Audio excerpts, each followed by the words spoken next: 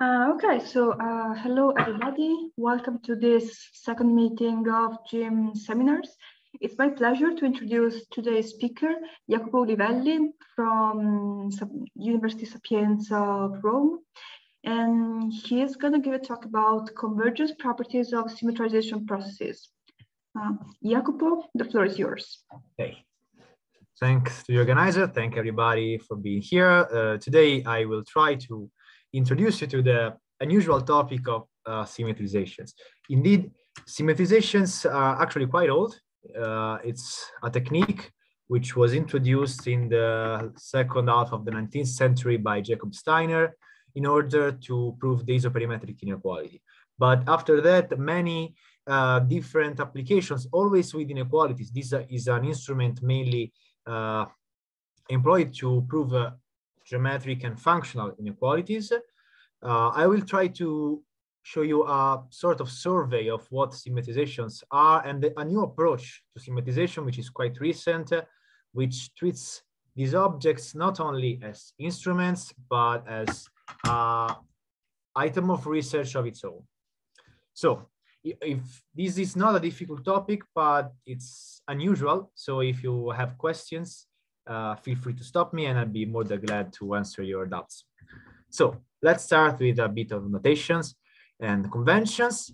We will work mainly with the compact sets and compact convex sets in Rn and use the term body to refer to objects with a positive measure. And the letters C and K will mean the family of compact sets and compact convex sets respectively. The subscripts here are just notations, but we won't use them much. This is just the first slide I use for every talk, and I didn't remember to cut the extra part. So we have these objects. We will use symmetrizations on these objects, and we will see how the measures of these objects interact with symmetrization. In particular, we study the volume, V, the surface S, and this other object here. But before looking at the formulas, let's see this image. So this is something that can be done for convex sets. And when we have convex sets, we can define a support function, which is the last line on this page, but don't bother with the analytic meaning. Let's go to the geometric meaning. So the peculiarity of convex sets is that the normal image on the surface is always well defined. So for every point, maybe it's not only one normal vector, but for every point, we have normal vectors, maybe a subset of the sphere. And we cover all the spheres with the normal vectors of to the surface of convex sets. So we fix a direction, in this case, U. And if we can find oriented hyperplane with U as normal, and we can do the same for the opposite of U. So we have these two hyperplanes. The support function is the distance from the origin of these planes. Here you see you have hk of U and minus hk of minus U.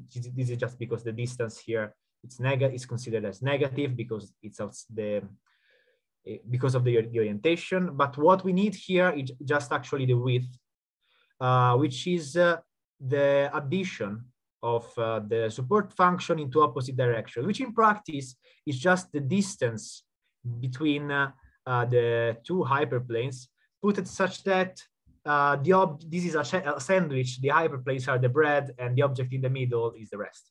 So this distance here is the width in a certain direction. And if we consider the integral and they then take the mean, this is the mean width. This is a quantity together with volume and surface. These are called intrinsic volumes. There are even other intrinsic volumes, which can be categorized with respect to the degree of homogeneity. And the degree n is the volume, n minus 1 is the surface. There is a lot of stuff in the middle. Degree 1 is the mean width. And actually, there is even the degree 0, which is the Euler characteristic. But we won't talk about that here. So the last thing about support function I want to say is that this is a known fact, but maybe not all of you have studied some of this convexity. There is a bijection between the convex compact sets of Rn and support functions. Support functions are one homogeneous convex function. So these two families are actually interchangeable. And we will see some properties, very good properties, when we go to the family of convex sets, because convexity very often is not only a geometric constraint, but even an algebraic constraint. So an operation we will use in this family of sets, both compact, convex, but it can be used even in wider settings, but we will stay here, is the Minkowski sum or addition, which basically we take two sets and all the possible sum of vectors taken as couples from the first and the second element of the addition. And you see in the image what Minkowski addition can give. Maybe the ones more familiar with, for example, mean curvature flows have seen this when the addition is with a ball. In this case, if we put a ball instead of a triangle, we will see a smoothed square, for example. It's just another way of picturing it for convex sets is just sliding one of the two objects on the boundary of the other, exactly as you see here in the picture. And there is a very important property for Minkowski addition with the support functions, which we have this commutativity. So the addition of two support functions of two respective bodies. So these two functions here are univocally determined by the respective bodies K and L. The addition of these two support functions is equal to the support function of the Minkowski addition. This is quite useful very often. So this is a very important property. And last thing, topologically speaking, these spaces, both compact sets and compact convex sets, which is closed in the family of compact sets, are complete metric spaces with this distance. This is known as Blaschke selection theorem. So when we use sequences, we can use the classic tools of analysis to analyze them. Last preliminary observation is the Minkowski inequality, which we will use a lot. And actually, this inequality is so important. There is a whole book about it. If you're interested, is this one here, convex body, the Minkowski theory. But we will use it because this inequality gives us, in practice, this says that the 1/nth power of the volume is superlinear with respect to the Minkowski addition. So basically, this tells us how the volume increases with the Minkowski addition of two sets. There are even some equality conditions. They are quite technical, even though they're useful. But this inequality here, we will use it. It's very important. We have this monotonicity. Okay, so any questions with these first things? Because maybe it's not that, no? Okay, if you have a question, remember, you can stop me, no problem. So what is a symmetrization? As I said, usually symmetrization are merely used as tools, but recently there is some more theoretical study between for this kind of objects, and so it all starts with simple definitions. So how do we start? We first need a family of things, of objects, sets. These can be compact sets, measurable sets, even classes of functions. And in that case, symmetrizations are known, maybe for the one of you working in PDs, you know, we are rearrangements of functions, and it's the same thing. But to be general, we can fix just a family, a good family. For example, the one we have chosen, compact sets and compact convex sets, is a complete metric space with a certain metric. So this is something where, for example, we can perform limits, which is something we would like to do. So this is the first thing. We need to fix a family of things. Then, always in Rn, we need a subspace. Actually, then this procedure will be made for every subspace, but first let's start with one. And we consider the respective reflection. We need this to define what symmetry is. When is an object symmetric? The object will be symmetric when invariant under reflection. And then a symmetrization is quite easily, at this point, this is almost trivial. This is just a map from our first family to the subfamily of elements which are invariant under reflections. So this study here, it's been started. So the last 20 years, we are quite active in this direction. because many new applications of symmetrization have been found. And then I think this one from 2017 is the first one where symmetrization are treated as a theoretic object of its own, if you're interested in it. So let's see some examples. The first one is maybe the most known, is the Steiner symmetrization. How does this work? We fix a hyperplane, so the subspace here must be n-1 dimensional, and we consider the orthogonal lines to this hyperplane. And we take the sections with our object. The sections will have a measure, and we replace these sections with segments of the same measure, but centered on the hyperplane. For convex bodies, it's even easier, because we just take the section and we translate it along the line until it's symmetric with respect to the original subspace H. So this one was the first to be introduced, and one striking property, this is almost immediate, thanks to Fubini's theorem, this preserves the volume. One thing we will see is that this doesn't only preserve the volume, but this decreases the surface. So here starts the idea. We keep symmetrizing, the volume will remain the same, but the surface will always decrease. And what will happen, we will see next, is just that then if we can find a sequence of symmetrizations such that the corresponding objects converge to a ball, then we will have a ball of the same volume of the starting object, but the surface is smaller. So this is the main argument for this kind of proofs of isoperimetric inequalities in general. Another, the functional alternative is the Schwarz rearrangement, where instead of considering a hyperplane for the symmetry, we take the vertical direction. So this is one-dimensional subspace, and we take the orthogonal section, which basically are just the level sets. We measure the level sets and we replace them with n-1 dimensional balls with the same measure. So we obtain an object which is rotationally symmetric with respect to the vertical axis. In 2 dimension is the same thing of performing Steiner symmetrization, but we see even here we are preserving the volume of the epigraph. What we will see decreases here, we will see, we just go around it, but what happens here is that this decreases the Rayleigh quotient. So it's something related to the gradient, and actually this can be generalized. And so in this case, this can be used to prove the corresponding functional version of the isoperimetric inequality, which is the Pauli-Azego principle, where what is minimized is the first eigenvalue of the Laplacian. So these are 2 examples. And an important thing is that when you start categorizing objects from nothing, then you can see how their properties can sometimes even univocally define them. There are some proof in the article I mentioned before where you can just, if you have a symmetrization with certain properties, then it must be exactly a specific symmetrization. It's not only general. And we will use them. This is the last part. I will show you part of the proof of a work I've done recently. And what is important there is that some properties characterize a whole family of good symmetrization. We will see later what good means. So what properties can be useful?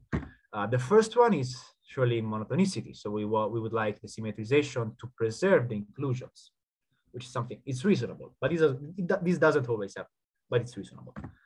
Then idempotence, or idempotency, depends on the source. So we want the symmetrization to work just once. If the object is already symmetric, we don't want the symmetrization to make it more symmetric anymore. We have done it. So if we iterate the same symmetrization, the object shouldn't change. This doesn't always happen. All these properties here are not always granted. The interesting thing is to look at combinations of them. But this is a list of some of them which can be useful.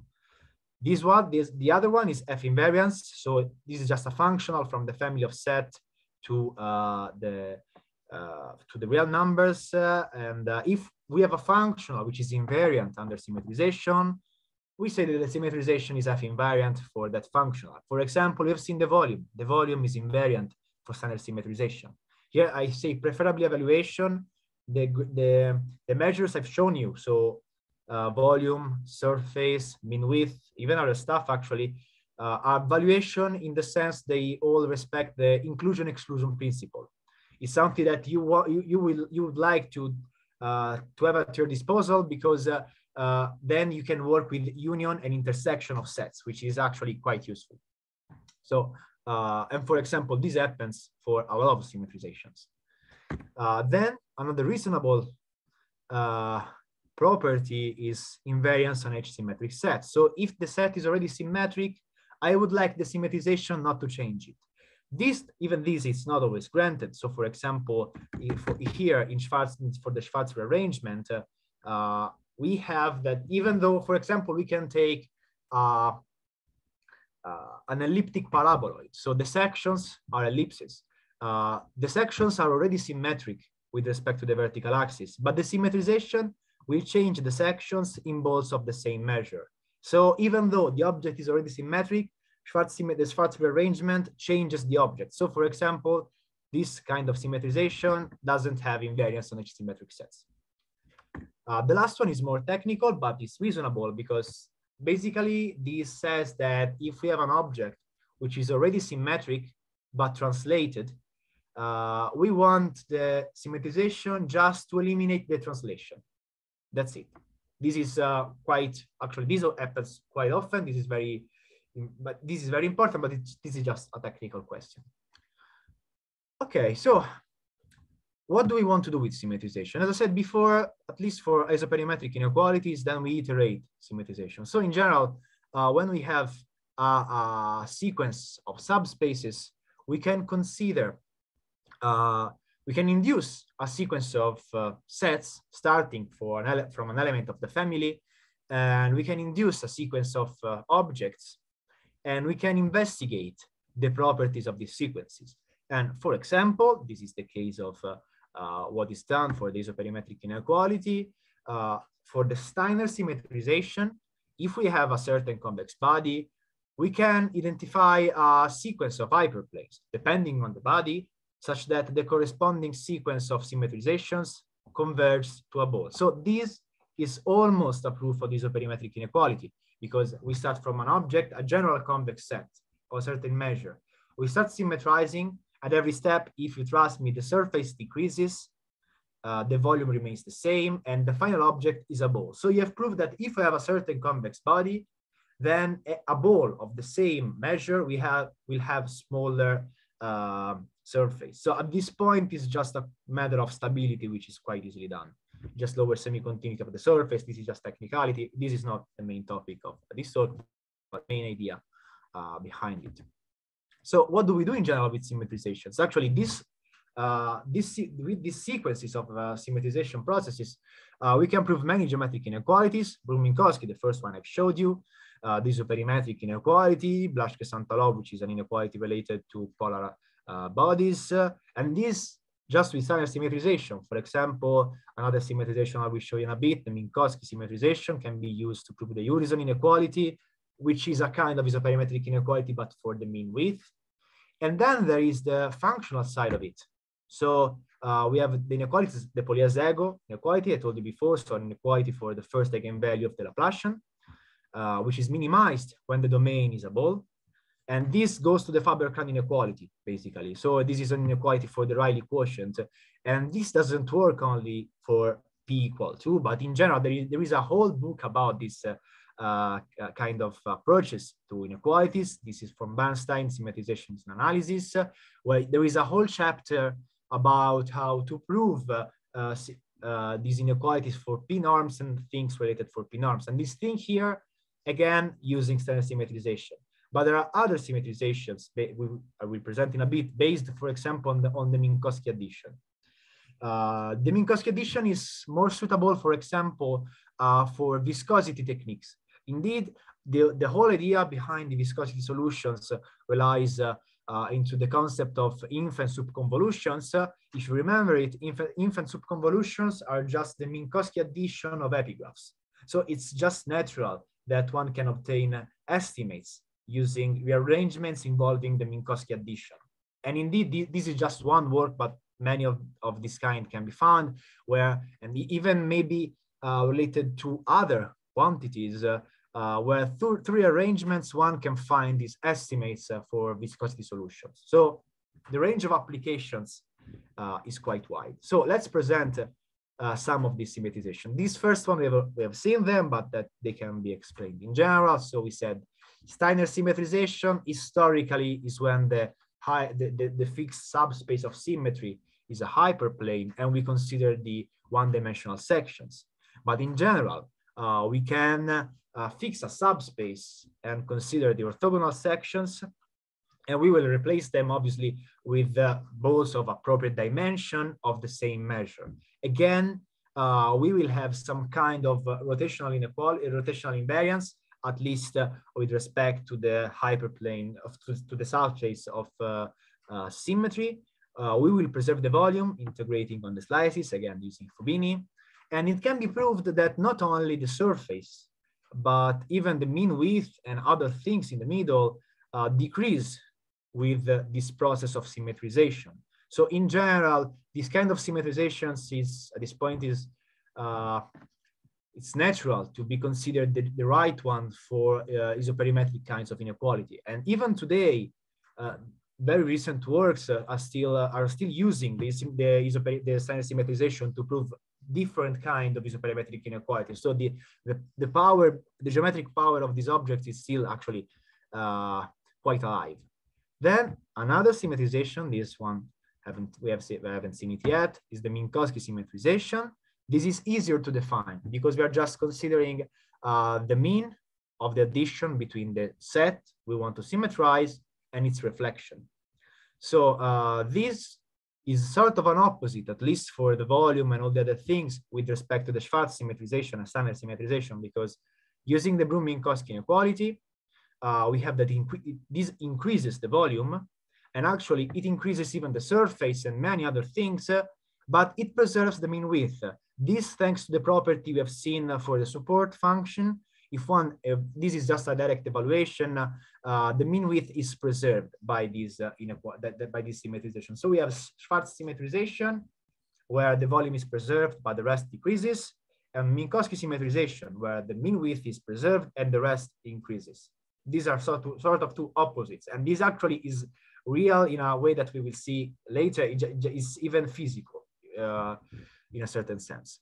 Then there is a third one, which is more technical, even though it has been used for some estimates in PDEs, but for people working with symmetrization, this is more technical. This is more of a test symmetrization, which is an hybrid between the Schwarz symmetrization and the Minkowski symmetrization. So here we work again on the sections, but instead of replacing them with balls, we replace them with the Minkowski symmetrization of the section. So this starts to become a bit wild.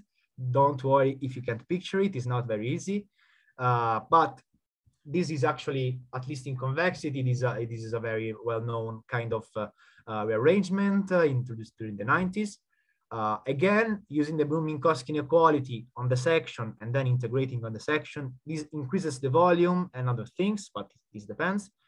And actually, it seems strange, but when we restrict ourselves to convex sets and the subspace of symmetrization is an hyperplane, then this coincides with Steiner symmetrization. So this, as I said, this is sort of an hybrid between the two of them. Okay, so at this point, we can try to see this general behavior. So we have seen we would like to prove isoperimetric inequalities with these symmetrization processes. So we start looking for good symmetrization processes, and also for good sequences of subspaces. And this leads us to definition of universal sequences. So for a certain symmetrization, we will say that a sequence of subspaces is universal if this sequence here, so you can see the composition of the symmetrizations as a sort of an operator. We want this operator at the limit always to converge to a ball, no matter what we plug in, and even if we cut an initial part of the sequence. So this is universal. This seems actually quite difficult to achieve The surprising thing is that it is not at all. So actually, the first good sequence ever found was exactly of this kind by Steiner. This is the sequence that Steiner used to give his partial proof of the isoperimetric inequality into dimensions, obviously, because at the time they only used 2 and 3 dimensions. So we have these 2 directions, and these 2 directions are such that the angle between them is an irrational multiple of pi. Then if we symmetrize in this way here, so we exchange the symmetrization with respect to the first and the second direction and going on and on, this will always converge to a ball. This is very fun. The proof is almost number theory. It's always obviously based on this irrationality. But then this is a universal sequence, for example. Whatever we plug in, even if we cut it, this will give us a ball always. And in this case, the ball will have the same volume. So this doesn't seem so far-fetched as an idea. And this leads to another question. This was investigated during the 80s and then again years later. So we consider a uniform distribution on the sphere, and then we take a sequence of independent and identically distributed directions, and we choose at random a compact sets. And we would like to consider the symmetrization process induced by the hyperplanes orthogonal to the direction. So basically what we are doing is we choose at random the subspaces of symmetrization and the object we want to symmetrize. What happens? What are our probability of success? What happens here? The answer is quite surprising. We will have almost surely convergence to a ball. So if you do it at random, you will finish into a ball. This has been proved in the 80s by Manilevitska for convex sets, then 2006 by Van Schaftigen on compact sets, and recently by Volcic for measurable sets. So this is this holds for Steiner symmetrization and Schwarz symmetrization. They are the same sort of, but this holds for all these classes of families of sets: compact, convex, measurable. They're quite ugly, but this holds every time. But at the same time, it's not that difficult to find counterexample to this fact. So consider, for example, this blue square here. If we symmetrize with respect to the vertical or the horizontal direction, it will remain a square. This doesn't go to a ball, and it's not that easy to find, that difficult to find. We can symmetrize. What I've done here is the Minkowski symmetrization, but this is not the point. If we fix H1, the Minkowski symmetrization will give you the red octagon. And at this point, the direction of symmetries are even more. So we have even more symmetrization processes which will not converge to a ball. So actually converging to a ball is not that, I mean, it will happen almost every time, but it's not the easy thing to find. And actually, not only this, but there are even counterexamples if we have time at the end, but I don't think we will have time. But if we have time, I will show you a counterexample where a limit doesn't exist, even though the sequence of directions is dense on the sphere. So actually, this thing can become quite wide. So not only this, but these, at least these properties here are for Steiner symmetrization. But this is actually a common pattern. So it all starts noticing this inclusion here. If we start from the same body and we do the Steiner symmetrization and the Minkowski symmetrization, we have this inclusion here. This is quite easy to prove through the definitions. And this can be used and has been used in 2014 by Coupier and Davidov to prove that universal sequences, the one we have seen before, so the sequences that will always go to balls, they are the same for Steiner symmetrization and Minkowski symmetrizations when we restrict ourselves to hyperplanes. So these good sequences of hyperplanes are the same for both this symmetrization, even though they are very different. And this proof is based on this inclusion here and on the inequalities for the volume and all the other things we have seen before. So now we start in the last 15 minutes. I will try to prove result of mine. So first, we need to understand how, I wanted to understand how common is that pattern. How far can we go with this kind of concept of generalizing? How shared are these kind of properties? So first, This is in the work I started at the beginning.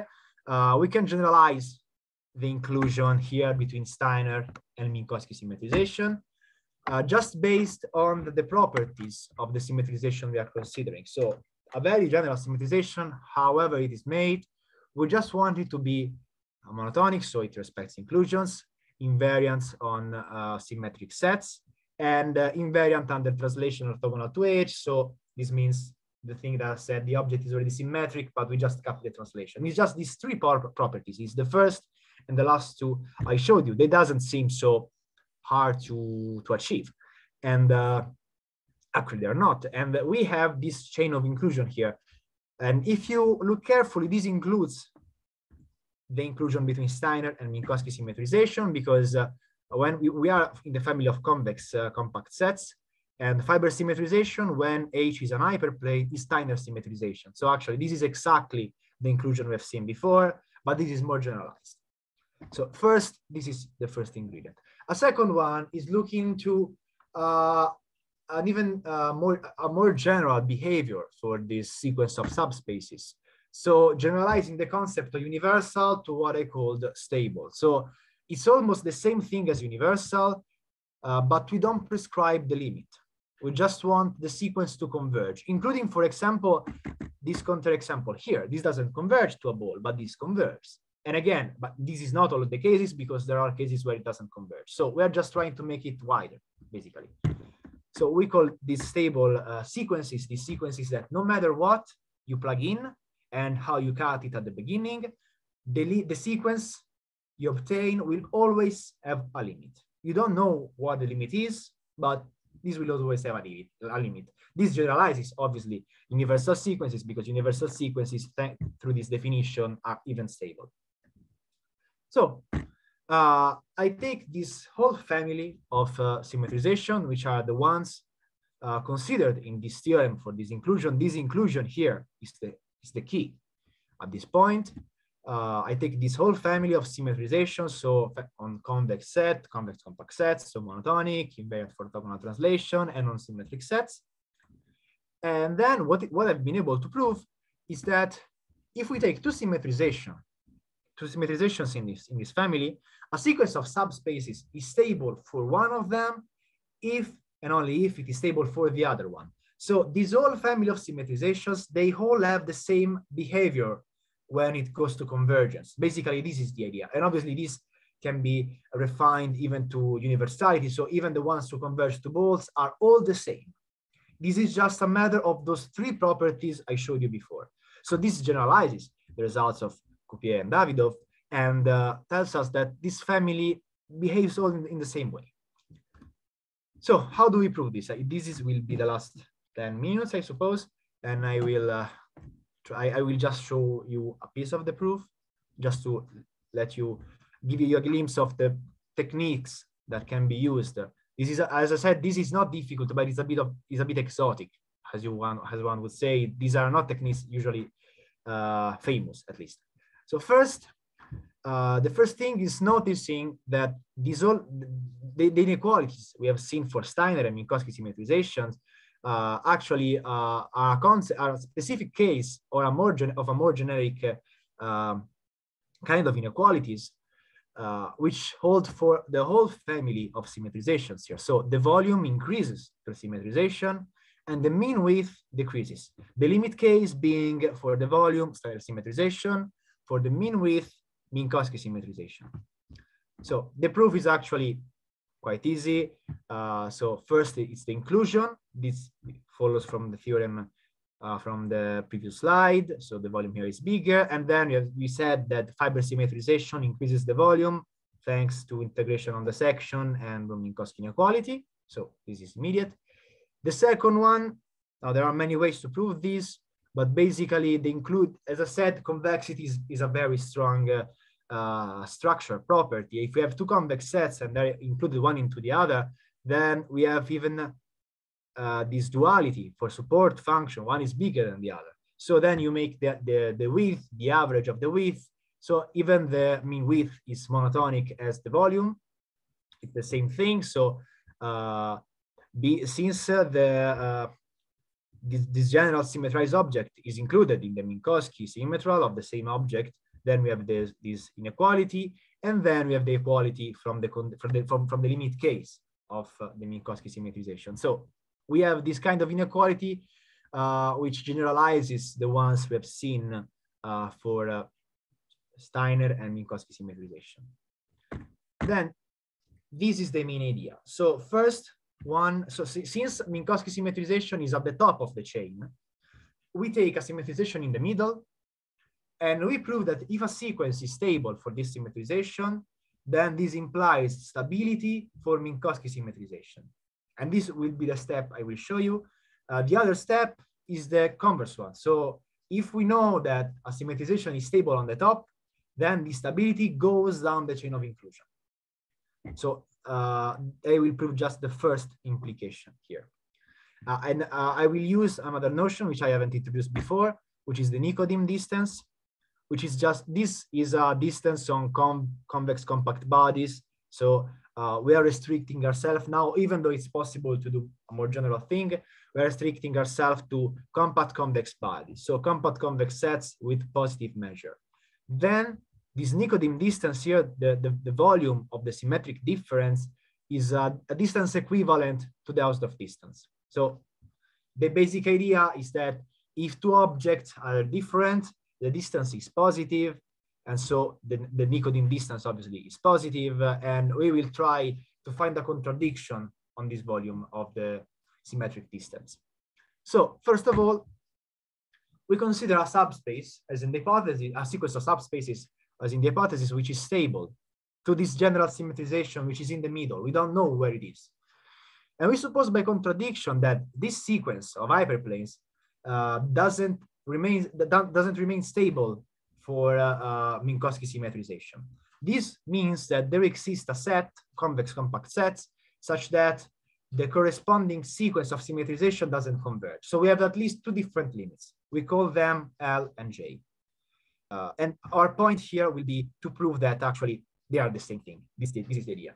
An important thing to notice is that even though we are, by contradiction, we are supposing that the limits are different, the volume here, we said in the lemma I proved before, that the volume is increasing.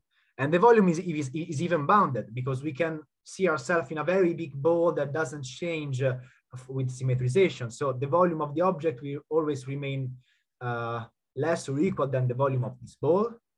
And then the sequence of the volumes, even if the sets are different, the sequence of the volume is bounded and monotonically increasing. So the limit exists, it's just one. So these two sets, L and J, even though they are different, they might be different, but the volume must be the same. So we find a step of the symmetrization where we are arbitrarily close to the final volume. Let's say this index I, and we fix this epsilon as small as we want. Then the trick is the following. So we are at the step I, so the volume is arbitrarily close. There is a, okay, bye Marco. The volume is arbitrarily close to the final volume. And now we consider two sequences. On the right-hand side, we are going on with the Minkowski symmetrization, where we supposed by contradiction the limit doesn't exist. On the left-hand side, we proceed with the symmetrization where we know the limit exists because the sequence of subspaces is stable. So we know that this limit, we cut an initial part of it, but we start from a convex set, and we had on the hypothesis that this sequence of subspace is stable. So we can cut it, we can put whatever object we want, but the limit must exist. So the sequence of the left-hand side converges. The one on the right-hand side, we don't know if it converges. Still, thanks to the monotonicity. So if we consider ourselves at the step I, and then we do the symmetrization through Minkowski symmetrization or the other one, we will have inclusion, thanks to the theorem I showed you before. So we have this limit for the sequence on the left-hand side, and we have two limits at least for the sequence on the right-hand side. This was the hypothesis by contradiction. And thanks to the monotonicity, this limit here must be included in both J and L. So at this point, we just go estimating the distance between J and L.